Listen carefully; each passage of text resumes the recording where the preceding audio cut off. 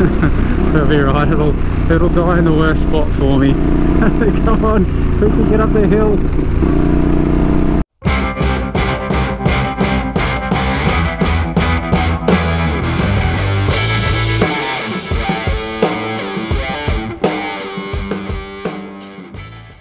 G'day everybody and welcome back to the channel. Hope you're doing well. Now this video here is all about the big T7 and about fuel range. Now I've always wanted to find out how far I can actually get on one whole tank on this bike. I've never actually ran it dry to see how far I can fully get. Now obviously a fuel tank on a motorbike, the gauge, it's not an exact science. This bike especially, if you've got a Tenere, you're probably aware of it, but this fuel light seems to come on super early. I've already done 75 kilometers on the flashing fuel light. This is the furthest I've ever been. 70 was the furthest I'd gone before doing this test, but obviously it's the case of how long's a piece of string. Everyone rides different. If you're riding different conditions, it could be a different number that you get to in total kilometers traveled.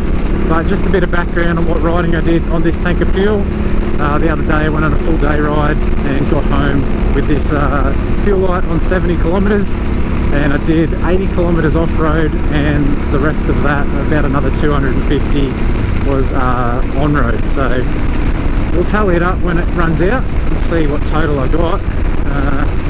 Yeah, just really want to see how far I can actually get on this thing. So if I ever do some outback trips on the big Tenere, help me out planning fuel stops, and if I ever get in trouble and need to push a bit further to get some more fuel, I'll be confident that I can make it. Wouldn't recommend doing this to your bike if you don't need to. You don't really want to get any crap in your fuel system, don't know what's in your fuel, what's down the bottom that might suck in, so definitely don't recommend doing it if you don't need to, but I really want to test this out, see how far we'll get. So I've got the old trusty fuel bladder on the back, so when I do run out, I do have some fuel with me to get home. That would be a mistake. I'm just making my way out the back to some less busy roads. Don't really feel like taking this thing down the freeway and running out of fuel in front of a truck, or yeah, getting stuck on the freeway. So get off these busier roads and let's do some loops until this old girl gives it up. So I've just ticked over 80 kilometers on the fuel light.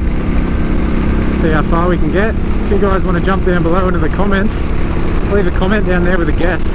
Have a guess of what you think the kilometers will be of how far I've gone on the fuel light when I run out of fuel. I don't have anything to give you, but if you get it right, well, I guess you get bragging rights, eh?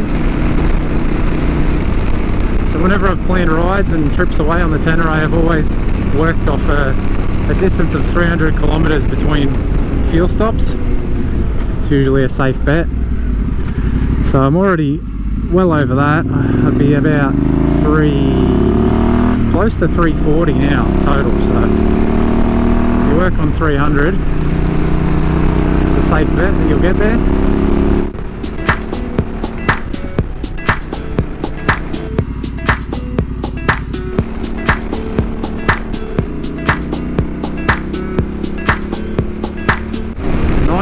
Kilometers on the fuel light, so that's 350 total.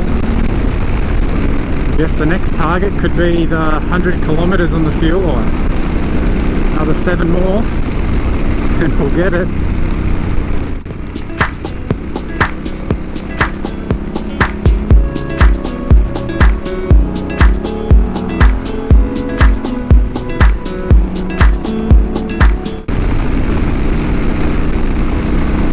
Here it comes. 100! Wow! 100 kilometers on the fuel light. I did not expect that. This thing just runs forever. That'd be nice. No more fuel money. Running on air. Right, so turn around here again and go do another loop. I thought I'd be well and truly over and out by now. This thing is surprising the heck out of me. Oh, she spluttered. 103.4. Oh, I don't know if we'll get one. I don't know if we'll get 105 here. Up a gear.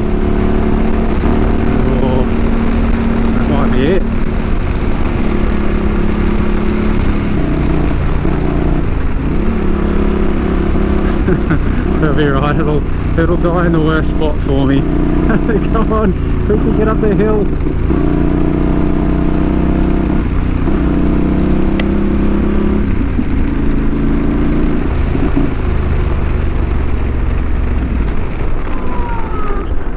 That's it. She's just given up. 106.7 on the fuel light. Roll down here and fill it back up, but man, that is surprising.